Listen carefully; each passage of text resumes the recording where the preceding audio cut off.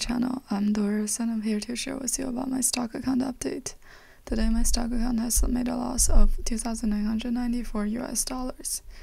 US stocks closed higher Monday waiting for the CPI data. More troubling for American consumers than Tuesday CPI. An inflationary pressure could come from supply chains. First, let's take a look at my account. Today, my account, including the post-market price, has made a loss of more than 4%. Right now, the net asset of my account is $68,000. Today, SQQQ has made a loss of 4.8% to $35.1. And the RV has made a loss of 2.51% to $40.36. Today, the market showed an overall gain. Dow Jones Industrial Average showed a gain of 1.11%. Nasdaq Composite rose for 1.48%, and S&P 500 Index rose for 1.14%. All three major indexes showed a gain of more than 1%. Today, the tech stocks also showed a gain. Consumer infrastructure rose for 2.57%, and consumer electronics rose for 1.77%. On the other hand, oil and gas showed a slight loss of 0.34%, and auto manufacturers showed a loss of 0.04%. The S&P 500 rebounded after suffering their biggest weekly loss in 2 weeks. Investors waited for U.S. Tuesday key CPI data to gauge the inflation situation and its potential impact on Fed policy. All three major U.S. indexes fell last week, with the Dow down 0.17% in the week. S&P 500 fell 1.11% and Nasdaq fell 2.41%, both recording their biggest one-month loss since December. Morgan Stanley believes the selling time is ripe because the market prematurely believes the Fed will pause raising interest rates and set prices accordingly. Morgan Stanley analyst Michael Watson said, the recent rise in short-term Treasury yields suggests that the Fed may maintain a high interest rate policy for longer, but the stock market refuses to accept this reality. He expects the S&P 500 to close at 3,800 this year. He says stocks will bottom this spring given deteriorating market fundamentals and arrival of a Fed rate hike and an earnings recession.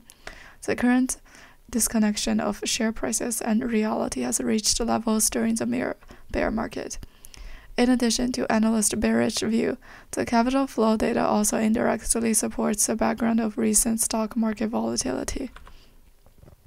Investors redeemed a total of nearly $31 billion from U.S. equity mutual funds and ETFs in 6 weeks from the start of the year to February 8th, the longest net outflow since the summer and the highest ever since the start of 2016.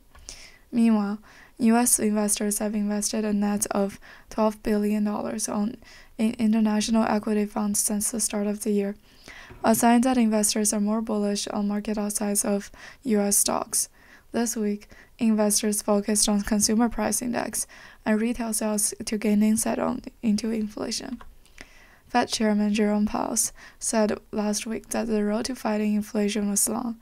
He also noted that interest rates could rise to a higher level than market expected if the inflation data did not slow, reversing earlier optimism by some investors that they would have stopped soon. Barclays analyst Emmanuel Call said, but from an anti-inflation perspective, the risk is that easing financial conditions too early will lead to a rebound in growth expectations, which could be counterproductive. He said, indeed, after the January non-farm payrolls report, some Fed spokesmen this week have raised market interest rates expectations, thus reversing Powell's dovish comments last week. The disconnect between the Fed's own interest rate forecast and market pricing has narrowed significantly, which has previously hurt stocks. Economists believe the January CPI expect the January CPI to rise 0.4% month-on-month and 6.2% year-on-year, and the core CPI to rise 0.4% month-on-month and 5.5% year-over-year.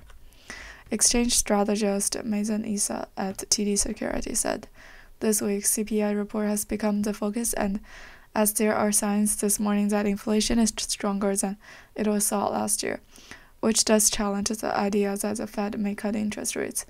Analysts noted that the Fed Bureau of Labor Statistics released the latest CPI component weight on Friday, and the correction is expected to put upward pressure on the core CPI for January. More troubling for American consumers than Tuesday's CPI, the new inflationary pressures could come from supply chains.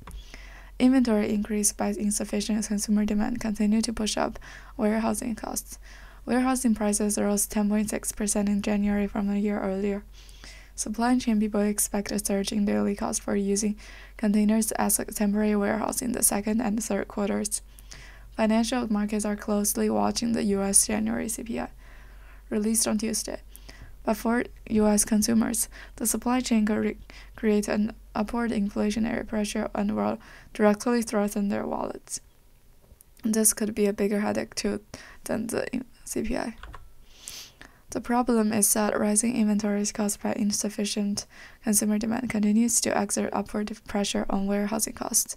Managers in the logistics industry warn to be wary of this continued source of rising inflation in the supply chain, and consumption should be prepared for it.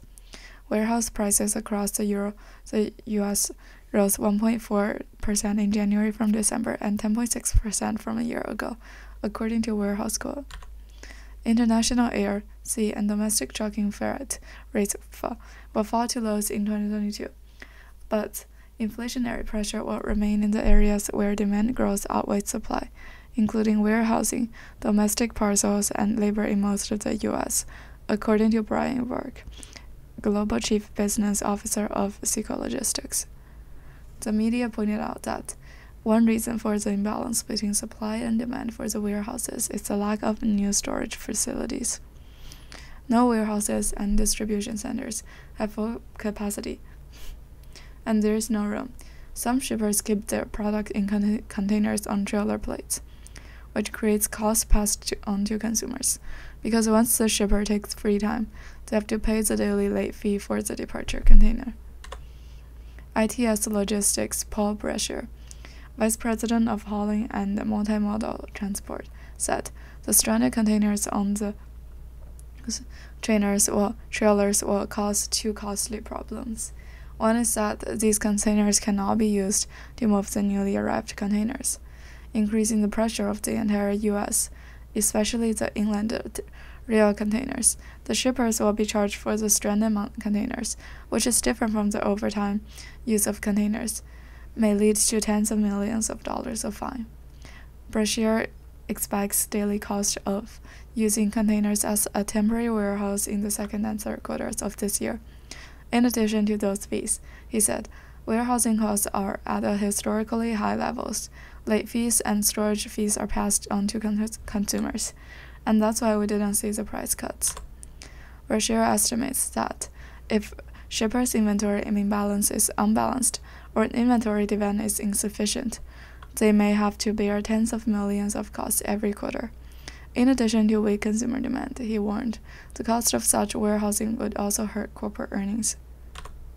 From construction to retail, some companies in key sectors of the U.S. economy expect the price pressures to continue, the media found. Many small businesses, which have the largest share of the U.S. economy but often benefit from falling supply chain prices at the latest, believe inflation has not yet peaked. Therefore, the Fed is now focusing more on service sector inflation, especially labor prices, as the Fed expects commodity inflation pressures to continue to the fall. But logistics problem suggests there is some solid inflation factor in the commodities. That's all I have for today. Thank you for listening. Don't forget to subscribe and like. See you next episode.